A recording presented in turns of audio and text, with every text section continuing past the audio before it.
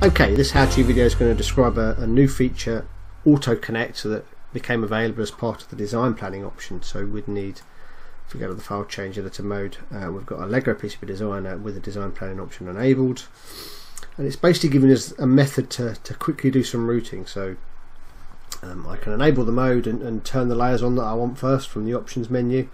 It's available from the root menu at the moment, so I could just do one layer on top, or I could effectively just window select the connections, once right click and then do the auto connect, and it's quickly just going to try and get the routing in for me.